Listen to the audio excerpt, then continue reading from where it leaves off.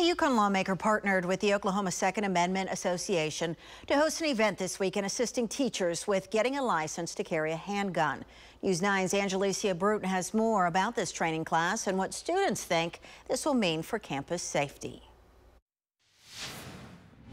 Representative Jay Stegall says he wants to use his store and skills to make a difference in Oklahoma schools. There's been a lot of incidents from coast to coast, and we're all trying to figure out what we can do to help that situation. As a gun owner, a firearms store owner, and a firearms instructor, as well as a state legislator, I wanted to make sure that I was making available all the tools that I had to help arm those that protect our kids, even if they're not on school grounds. Oklahoma state law says school districts can allow teachers and staff to carry if they have a valid armed security guard license or a valid reserve peace officer certification.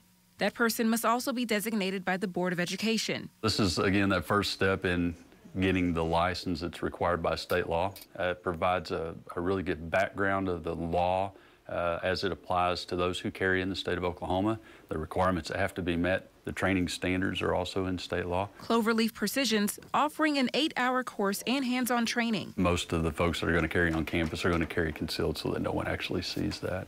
So there's no reason to be nervous. Most kids in Oklahoma grow up around firearms. But some students tell me this does make them nervous. Not everyone is meant to be a police officer. Not everyone is meant to save a life.